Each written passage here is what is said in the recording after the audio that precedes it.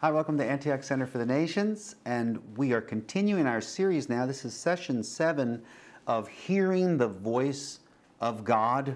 In our last session, we talked about reacting, responding to His voice, and how many people do not do the will of God or do not hear His voice any longer because they did not obey to begin with. It requires obedience for God to continue to talk to you. The minute that you ignore God and do not do what He says, even though He's spoken to you, He will stop speaking to you. He's not forceful, He's gentle.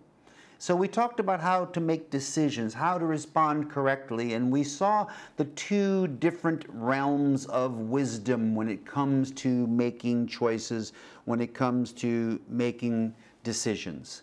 There's man's way and there's God's way. And if you remember, we saw specifically the difference between the list of the scribe and the way he saw the heart and the way Jesus saw the heart. In other words, we receive information in the heart, it goes to the soul, we're excited about it with the mind, we meditate on it and do the will of the Lord. But man's wisdom causes the heart to receive, but then understanding, cold calculating, we reason it to death using logistics, and by the time it gets to our soul, we have nothing to be excited about. So therefore, we do not go in our strength to do what God's called us to do, or we hesitate, or we linger.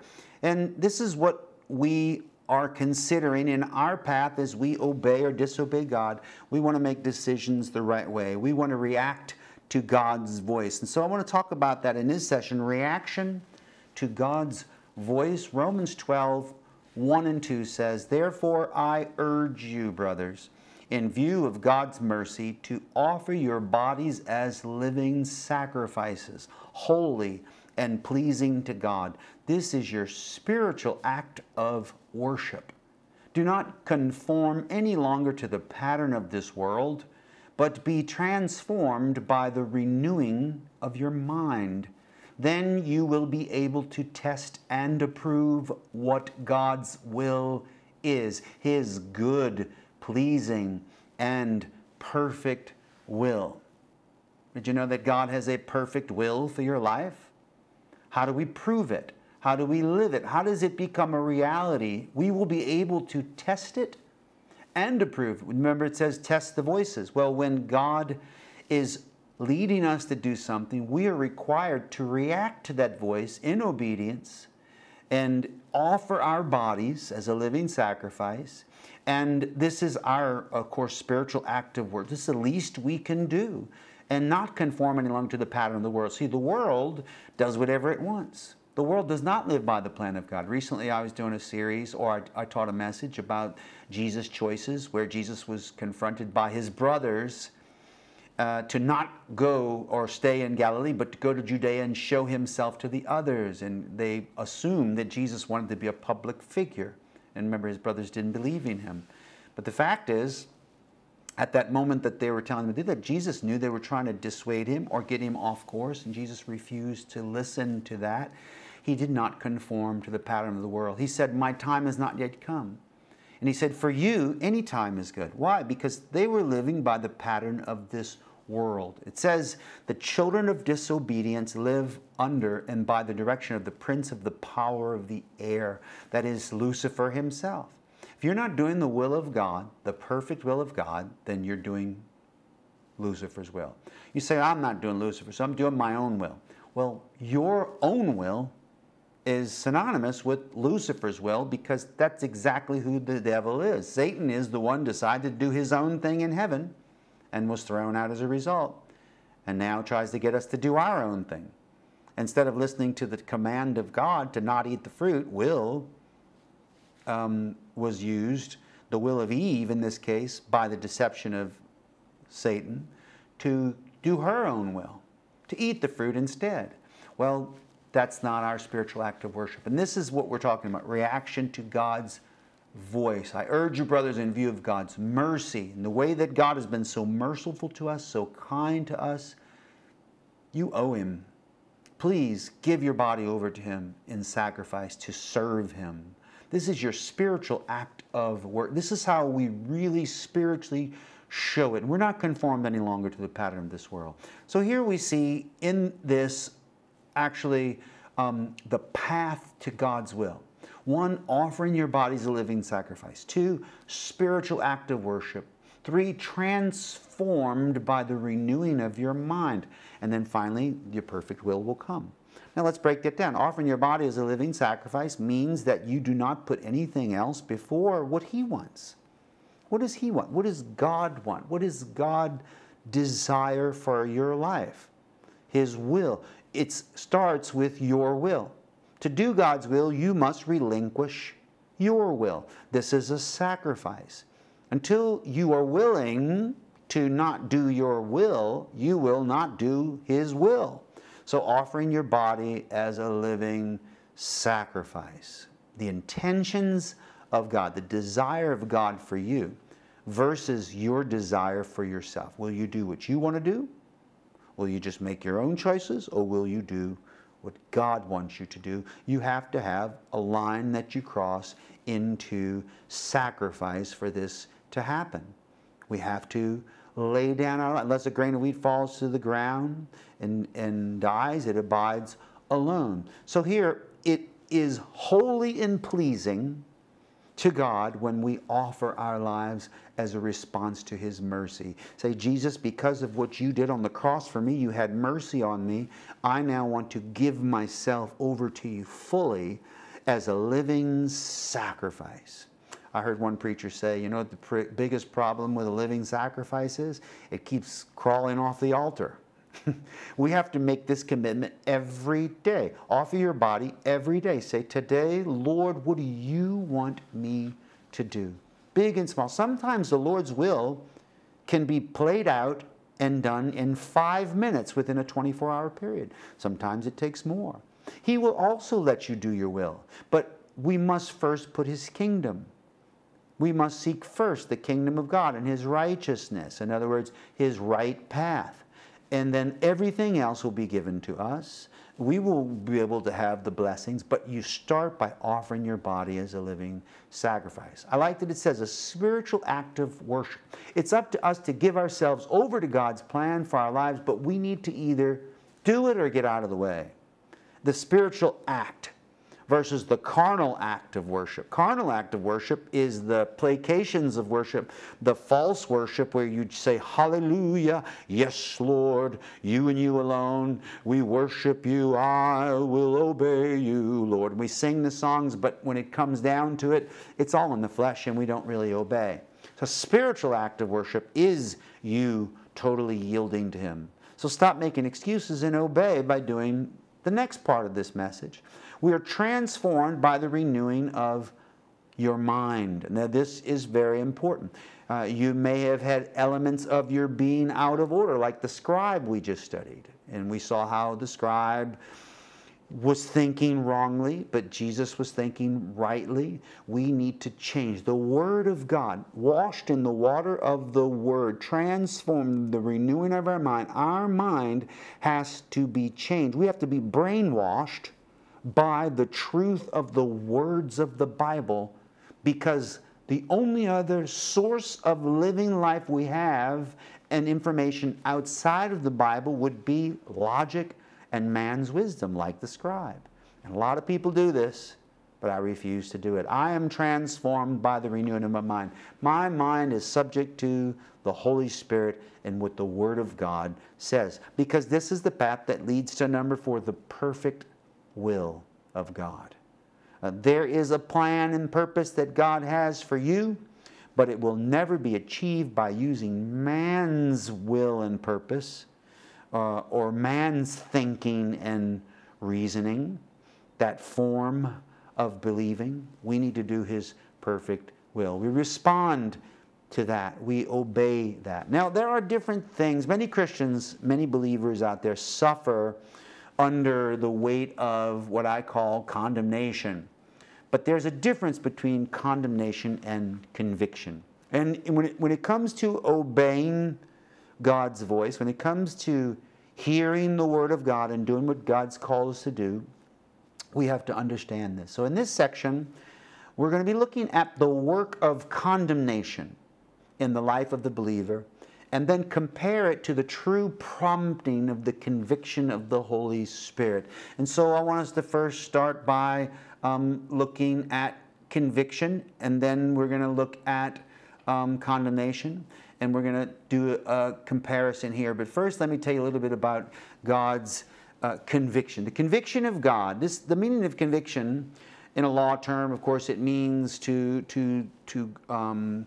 bring a sentence upon you. But conviction comes before repentance.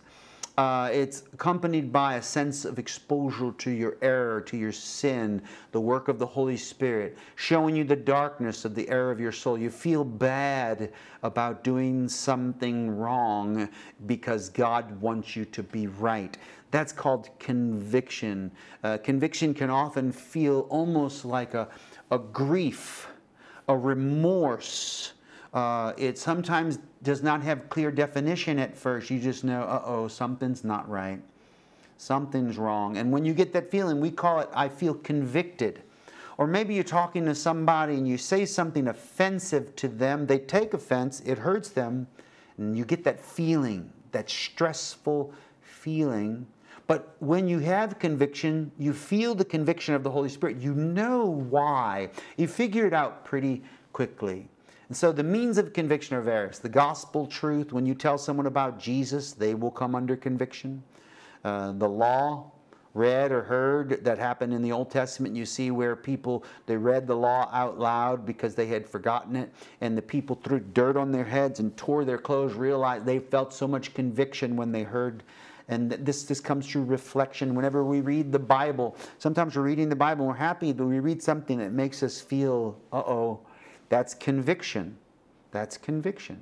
And it's a beautiful way that God teaches. That's a way that we hear His voice. We receive the conviction of the Holy Spirit. The Holy Spirit is a convincer. That's, in fact, another way of saying conviction just means convincing. He's convincing you that something's not right and you need to make it right. Now, I live by conviction.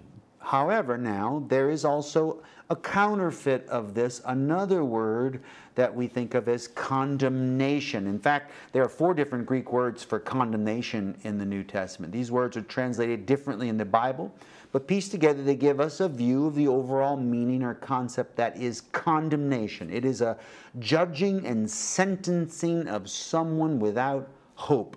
It's judgmentalism. So judgmentalism condemns. And its hypocrisy is seen in someone bringing judgment on another, although he himself is guilty of similar errors. You have no excuse, O man, you who condemn someone else or judge someone yet do the same thing. So the concept of condemnation in the church is a poison. It's common actually in the churches that we condemn each other, we browbeat each other, and we exercise this condemnation over our brothers and sisters to try to manipulate them. Many churches operate by using condemnation to control its members. They create a system of rules instead of allowing God's Spirit to direct. When someone disobeys a rule, clothing, personal preferences, certain conduct, the leaders strictly condemn the individual, ostracizing them. And if it's a detrimental thing they're doing that hurts someone or hurts something, of course, within reason, we need to have laws and rules. But in religion, condemnation is making you feel guilty about something. And this is law. Law is condemnation. The Old Testament is condemnation. The New Testament is conviction. So there are contrasts. And too often we respond to condemnation as if it were the voice of God. It's extremely important that we learn to truly discern the difference between condemnation and the conviction of God. So that's why I want to show you this simple chart that illustrates the difference. We have 2 categories here. When condemnation comes upon us, that comes from man and Satan and self, and then conviction. Remember when we learned in the beginning of this course, we looked at the origins of voices? Remember? And we talked about it can come from God, from Satan, or from man. Well, when God speaks, it is conviction. Always conviction. When the devil speaks, it is condemnation. When man speaks, it is either justification of sin or condemnation. Usually when we speak to ourselves, we're justifying, but we can also be self-condemning, like we see stories in the Bible, or like often happens, but men can condemn us. But what are the feelings of these two things? Because they seem a lot alike, but yet they are very contrasted. And this list of the attributes of condemnation versus the attributes of conviction will help you to discern the voice of God. Because if you feel any of these feelings when you are hearing what you think is God speaking, if you feel the things under the list of condemnation, it's most likely not the voice of God, but the voice of a stranger. But if you feel the things listed here under conviction, then most likely it is God's voice. So let's talk about condemnation. Condemnation we see cold, because it's cold. Judging is cold. Judging, that cold feeling that comes, versus what? Versus a hot feeling. Conviction is hot. It's a warm feeling. When God speaks, did not our hearts burn within us? When the Lord is bringing conviction upon you, you will feel a warm feeling come over you. Condemnation judges you. It points a finger at you and tells you, you're wrong. You're wrong. It judges you. It puts a standard on you. It puts a measurement on you. It weighs and measures you and finds you wanting. But conviction corrects. Conviction warmly comes upon you and brings a redirection. It brings correction. There's a big difference between judgment and correction. So correction is to fix you. Now, condemnation, the third thing, leaves you without solutions. Yeah, condemnation is not coming to help you get any better. It's what Jesus described when the Pharisees travel land and sea to make proselytes of the Gentiles and turn them into Jews and put upon them heavy burdens of laws and do not lift even one finger to help them with that burden, because they condemn them. They put condemnation over them to control them. That leaves you without solutions. But conviction, when it's God's voice, the Holy Spirit at work in your life, it always gives you a way out. Every test, every trial, there's a way of escape. And the conviction of the Lord will gently bring you there. Condemnation is confusing. When you're under condemnation, you don't know what to think. You don't know whether to turn right or left, go forward, go back. You have a headache. You don't understand. You're wondering what to do. You're confused. But conviction is consoling. It's holding your hand. It's not confusing you. It's putting an arm around you. You feel the Holy Spirit put His arm around you and lead you. Condemnation is depressing. After a while of not having any solutions and being confused, you just get frustrated and depressed. But conviction is exhorting. It lifts you up, makes you feel like there is hope. It gives you hope of a better tomorrow. Depression comes when condemnation gives you no solutions, because condemnation is destructive. It will destroy you. It will even cause you to destroy yourself. Condemnation, it brings this progression from depression even into self-destruction, which is suicide. But conviction is constructive. It builds you up. It lifts you up. And then finally, condemnation is evil. Conviction is good. So when you get a feeling and you're wondering, is this God speaking to me? Ask yourself, which one of these characteristics is most like? If this voice you're feeling, if this message you heard preached, if this prophet is prophesying to you and it feels cold, judging, it leaves you without a solution, it's confusing and depressing and destructive, then it's evil, it's condemnation. Don't listen to it. It's the voice of the stranger. But if this message, this prophecy, this teaching, this thing you read, whatever, if it's hot, correcting you, giving you a new way out of your problems, consoling you, holding your hand, exhorting you, constructing, building you up, then it's good. That's conviction. And that's the way God operates. The voice of God is our vital link to His direction for our lives. As we learn to hear His voice, we will grow as His followers and become more obedient to His instructions. The more we hear, the more faithful we will become. So thus far we've seen 3 basic sections, right? we started with the responsibility of hearing God's voice. It's up to you. You have to test the spirits and see whether they're of God. It's your responsibility. Don't have somebody else speak from God for you. You have to discern for yourself. The sheep recognize his voice. That's the second section we saw, recognizing his voice. We learned its characteristics. He speaks in gentle whispers. It comes in thoughts. It matches the Bible, the second characteristic as we recognize. It always matches God's word. We saw that it burns within us. And then finally today in this lesson and before that we were talking about reacting to his voice. We saw our responses to his voice. We saw how the steps to his will, to approve and hear and see and know his perfect will for our life, what we have to do, that we're offering your body as a living sacrifice. It's your spiritual act of worship, transforming your mind, the renewing of your mind so that you can think how God thinks. That's how you find the will of the Lord. And we saw the difference between condemnation and conviction. Let us all be under the conviction of the Holy Spirit. I pray for the conviction of the Holy Spirit to be upon us. Let that warm, brooding, loving, exhorting, consoling, uplifting Spirit of the living God be upon us. And as we are in the Spirit, let every dark, evil, depressing, controlling, manipulative, confusing judgmentalism be shunned and thrown away from us. Lord, lead us by your Spirit. We want to hear your voice. In Jesus' name, amen.